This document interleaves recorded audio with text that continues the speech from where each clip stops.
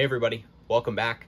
So today I just got a package in from Third Rail. It's this Golden Gate Depot Battleship Gondola in the Pennsylvania road name. Now this is a fantasy paint scheme, but it's pretty cool. It's definitely unique and different, and it's a really nice piece of rolling stock that I thought I would share with all of you. So let's take a look at it.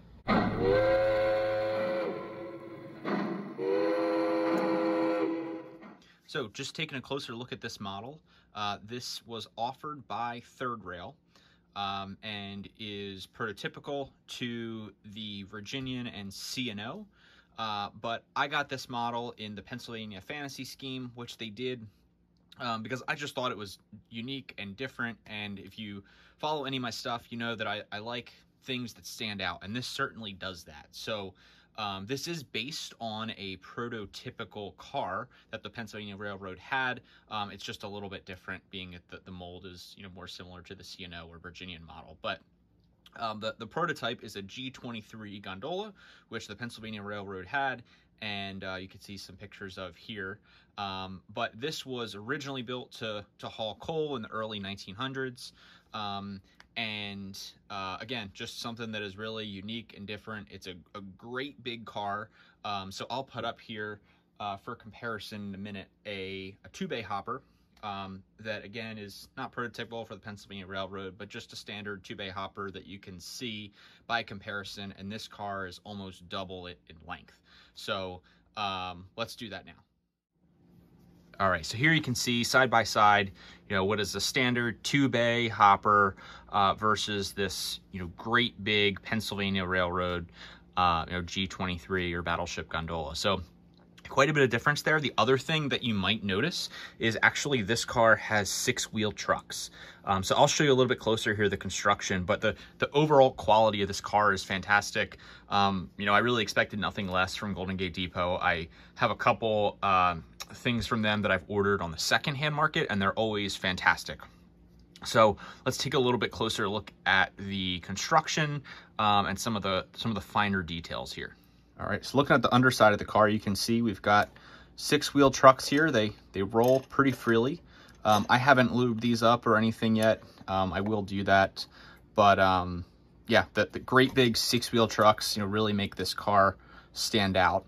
And then we do have these couplers do move. I wish this tab was black instead of silver, but from when you're looking at the top of the car or the side of the car here, it's not noticeable, so not a big deal. But overall, we'll just kind of spin the car around here so you can see some of the add-on details. Don't mind my fingerprints on there. And you can see the undercarriage detail as well. All those are separately applied. And then this does come with a coal load. So that was a separate piece that you can get from Golden Gate Depot. I think it was an extra like 20 bucks to get it, which, in my opinion is quite a bit for a coal load. But, I have made my own in the past and have done so with several, but, I just decided to spend the 20 bucks and get the coal load, and I'm glad I did. This is a really nice one. It might need a dull coat or something on it. It's a little shiny. But you could see all the slits here in it actually keep it really snug in the car. As you can see, it's designed specifically for the car itself. Now, the interior of this car, as you can see, does have quite a bit of detail, and honestly, if you wanted to run this car empty, you could. I didn't know what the inside of the car was going to look like, and a lot of my coal hoppers have coal in them, so like I said, I decided to get it. But I don't think you need the coal load, if you don't, if you're not sure about spending the money on it. So yeah, overall, really great car, runs great. Haven't had any issues with it. Like I said, I need to lube it up a little bit, but yeah, really happy with it.